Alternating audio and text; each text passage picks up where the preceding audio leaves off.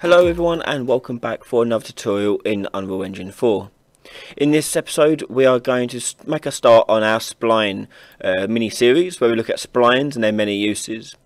In this episode we're going to look at using splines to make moving platforms. So here I've set up a couple of examples ready. So here's a lift. Okay, and when I get off of it, it'll rise and reset back down below. And here's a more traversal moving platform. Okay. Again, when I jump off of it, it'll reverse back through the thing. So you can use this to make any kind of moving platform. And it's not too difficult. So let's begin. So let me just first of all clear previous examples away from the map so I don't get confused. And what you're going to need to do is make a new blueprint actor.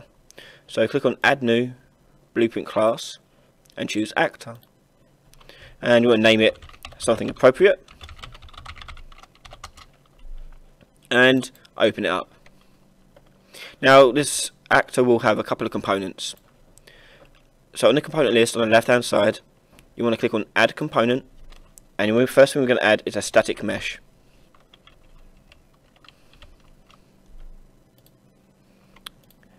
Click on the static mesh component, and in the right hand side you will see the static mesh details, and here it says none.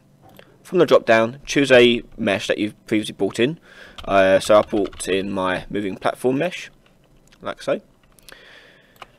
The next component we're going to need is a box collision. So click on Add Component, Box Collision, and this will act as the trigger to determine whether or not the player is on the platform. And if they are on the platform, we're going to move the platform.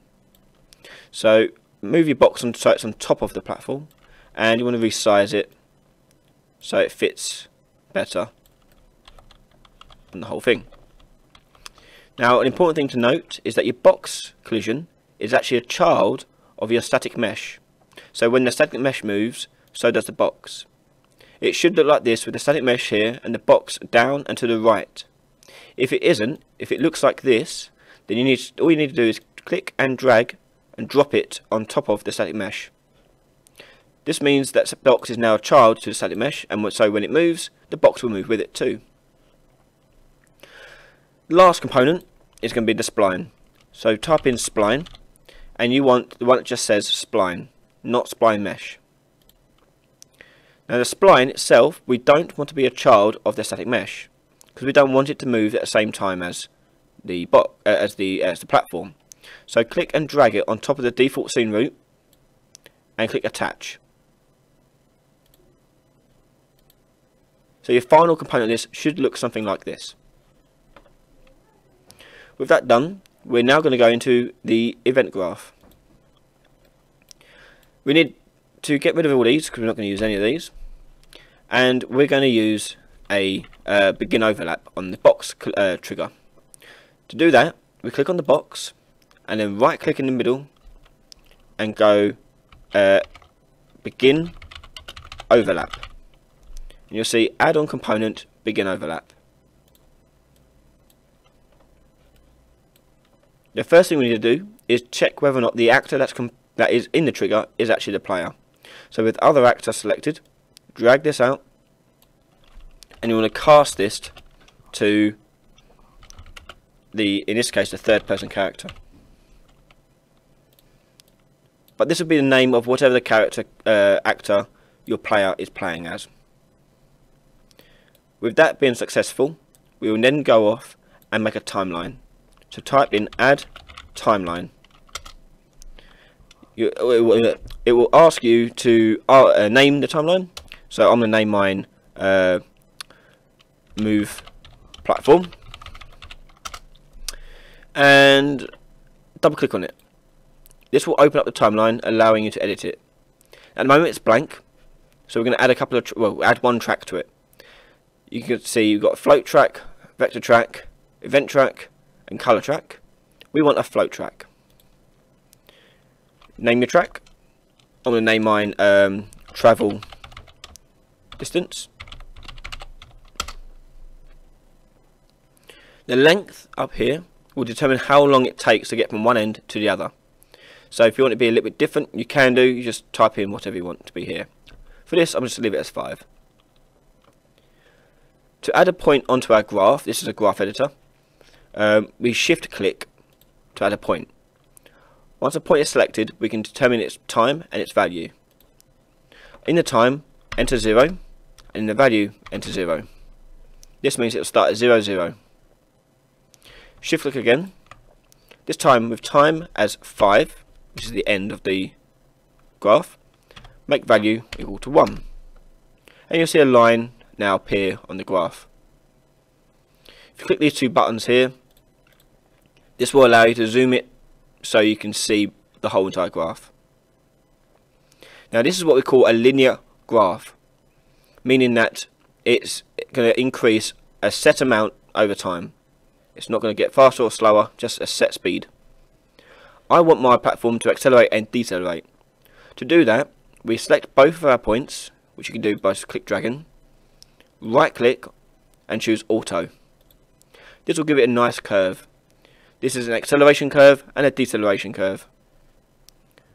When we're done here, we click compile and then we go back to our event graph. So click on the event graph tab. You can now see that travel distance is now a node, or a pin rather, on our move platform timeline node. This is called a scalar value because it goes between 0 and 1. And what we're going to do is we can use this to determine how far along the path we are at. 0 being the start and 1 being the end. To get that, we drag on our spline. So drag spline component onto your event graph. And then from spline, choose get length. And you'll see get spline length. You want to multiply the travel distance with float by float, multiply it by the spline length. This means it will get the full value of the distance. So if we're at travel distance of 0, this will be 0. If we're at the travel distance of 0.5, we will get halfway along the spline length, which is exactly what we want. Okay, the next bit is to turn this into affecting the static mesh component. So drag the static mesh component out onto the event graph, and from here we're going to set world location. From update on the timeline, connect it to that set world location, and you'll be asking for a new location in the world. To do that, we're going to drag out from drag another spline component in, and from there we want to get location at distance along spline. The distance comes from this float here. Now your return value will go into new location. The coordinate space you want to change from local to world, because this is going to set a world location, not a local location. We want to make this making sure we get the world coordinates from the spline. With that done, the next step is to set its rotation. So I want my platform to rotate along with the spline. To do that, you want to drag another static mesh onto the field, onto the event graph, and from there you want to set relative rotation. And what this means, this will add on this rotation onto the current rotation that you've previously set. So the new rotation comes from the spline again. So from spline, type in get rotation at distance along spline, and again distance is hooked into that multiplier. This time we'll leave it as local, and the rotation here will go into this rotation here. Click compile, and we're going to close and put our platform into our world. So the way splines work is that you'll see a line here. This is the spline. A spline essentially has a line that has points that determine its shape. Okay, so this has 2 points with one section. and I can grab and move these points. So if I grab the end point here and move it, these red marks are the tangents, which handle the curvature of the line. If I want to add more points to our line, I just click the Alt key and drag it away to make a duplicate point. And again, I can move this. I can also rotate it to add a bend to our curve.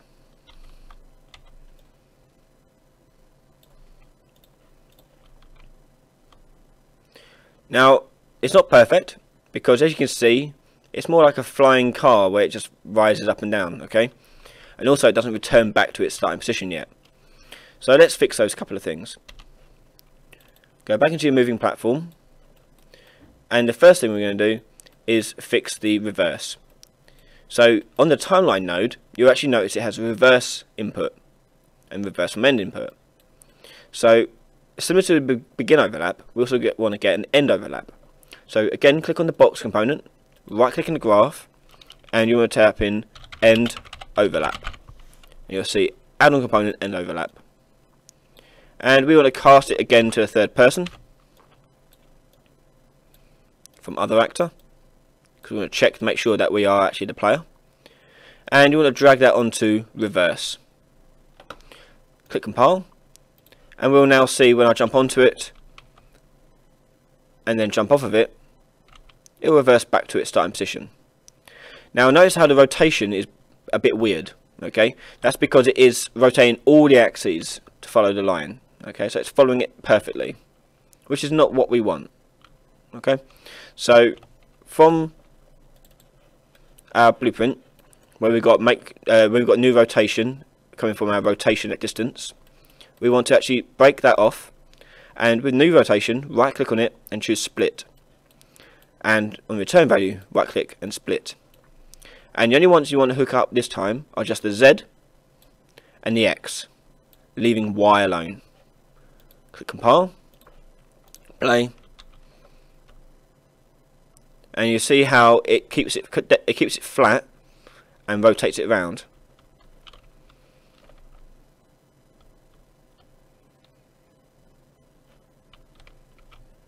Okay. Now, one thing you may want to solve as well, if I were to drag this in here and rotate it first of all, and then make it do its thing, you notice how it snaps moves? That's because it needs to always be facing forward to match the line. So to do that, we're going to fix that with a begin play. So right click, begin play, and the static mesh you want to drag out and set relative rotation. Ooh. And the new rotation will come from the spline. So drag the spline point out and choose get rotation at distance.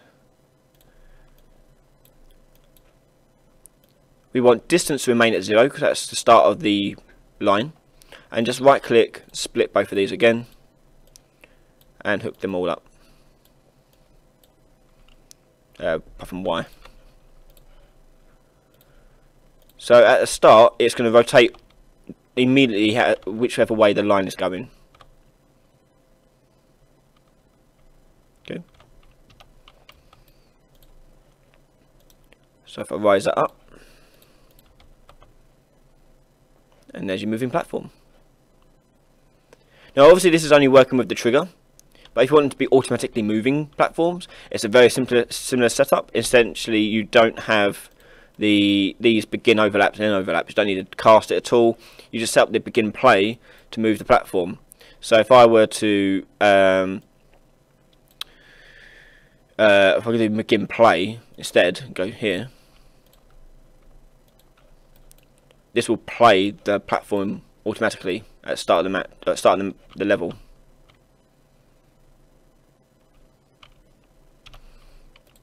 And you can make them loop in reverse as well. So make them reverse up. So you've got loop here, autoplay,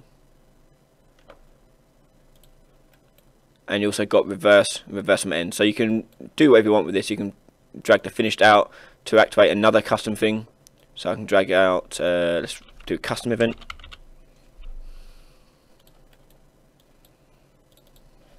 And name it reverse. And we go reverse here. And we go finished, custom, we'll just do reverse. Like so.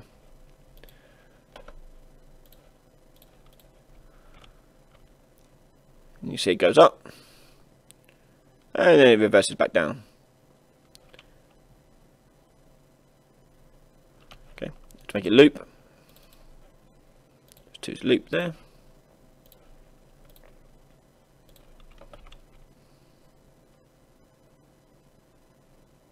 And that's how you make it loop. Okay, so you could do like it spawning from one end to the other, like a conveyor belt type of thing.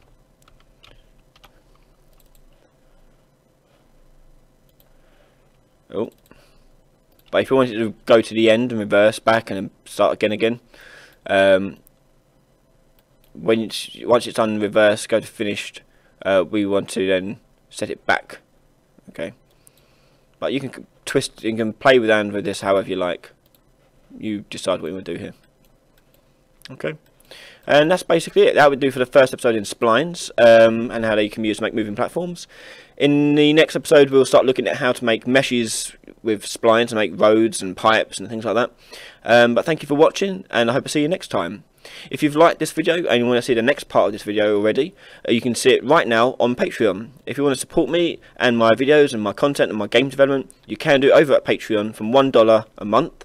You can get access to videos 2 weeks ahead of time and an insight into my game development I'm doing at the moment with my own project. Thank you for all the support so far, and I'll see you next time. Bye bye.